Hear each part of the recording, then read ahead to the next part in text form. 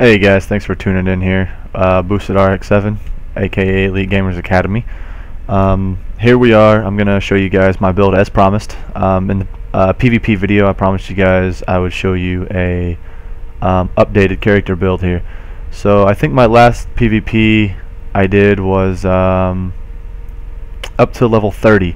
So about this point here, as you can see, there's my duelist flurry. I got 3 into it.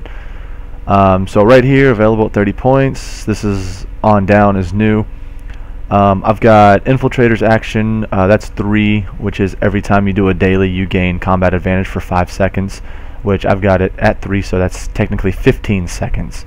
So that's why my AP just shoots up when I do a daily. Impossible to catch. I've got 1 into it. I don't really know or think that it's any use to put into more than just 1. You break free from most control effects in several seconds. You deflect all incoming attacks, are immune to further control effects. So basically you can buff that by 2 seconds, but to me that's not really worth anything. A few seconds, it's not worth a point. Okay, so here we've got impact shot. I really don't have any use for these, glooming cut or impact shot. It's basically, so that's 3 points that I wasted right there. So in my opinion, you don't need to waste any points here. I would rather go up here and spend the point on bloodbath, sneak attack, and death strike. And like I said on my prior videos, cloud of steel is a waste, so that should only be maybe 1 point there. But other than that, these 2 are a waste. Okay, Courage Breaker is a really good one. I've got 1 point here, so I'm actually gonna upgrade that to level 3 here. Courage Breaker, what it does is it shatters your enemy's courage, slowing their movement speed and lowering their attack damage by 30%. And as you can see, that it doubles and then triples every time you level it up. So when I hit somebody with this Courage Breaker, it's gonna reduce their damage by 90%, which is an insane amount. So basically they're not even gonna touch me. Or you can do Skillful Infiltrator, increases your base run speed by 5% and deflect chance and crit by 1%. I don't find this. I may do this. I may put 2 points into this just because, just to get these open here. So whenever I get 2 more points, I'm probably going to invest in that. But see, if I didn't have 2 in impact shot, 1 in glooming cut, I could have already had this maxed out. So other than that, everything looks like it was. First strike, I believe, only had 2 on my level 29 build video, so I went ahead and put 3 into that. That's a personal, so that's automatically effective. And don't forget, guys, on these yellow ones, you have to drag them down here in order for them to be active. Please don't forget that. I was playing half the game without any of these active. So yeah, make sure you guys do that. I actually could take this first strike off and actually use Infiltrator's action on this one down here because I have tactics and I don't have Infiltrator's action.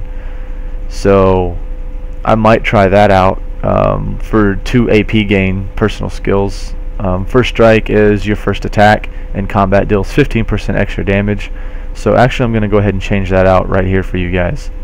So right now in my personal, I've got tactics, which is every time it increases your AP gain, which is the diamond here, by 5%. I've got that rank 3, so that's 15% total.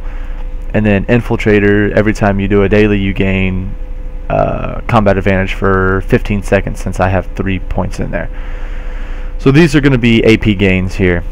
I don't really see. Then I guess sneak attack, which is a waste too, since I'm not even going to use that in personal. So don't even bother with that. Like I said, I'm gonna respec. I don't find it a waste of money, but I'm gonna go ahead and spend the money on buying respec tokens once I hit level 60, and I'm going to respec all of this, and I'm gonna show you guys basically my perfect build.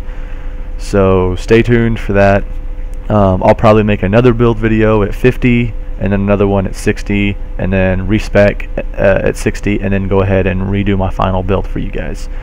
So hopefully you guys have quite an idea before you even get started about the powers here. That reminds me, the feats. I got a feat.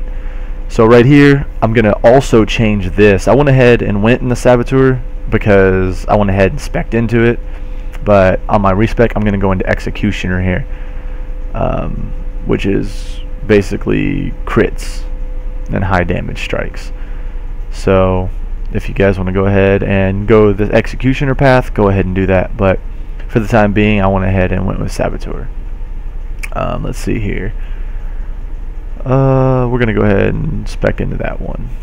So here we've got 3 into Speed Swindle, which is when you crit an enemy, it loses, I believe I've got 3, so that's 6% run speed, and you gain 6% run speed. I've got Cunning Stalker maxed, which while stealth you build action points, which that one's pretty good. That's 20% action points when I'm stealth. So that's the only one I'll probably be missing from Saboteur. Your Gloaming Cut now grants, let's see, 4% stealth, which is why I put 1 into Gloaming Cut to see if that was worth anything. So basically, I guess you can call this first build a time trial. Not a time trial, I guess a trial in general. I didn't have anything in a Nimble Dodge, nothing into baited action because I don't even use bait and switch. So that's pointless to me. Expert Sneak. While stealth you gain, let's see, I've got 6% speed, and your at-will powers reduce your target's damage by 3%. So that's pretty good. Bait and switch would be good in PvP if you could get the person to fall for it. What it is, baited action, is your bait and switch dummy has a certain percentage more health and reflects a certain percentage of more damage dealt to it.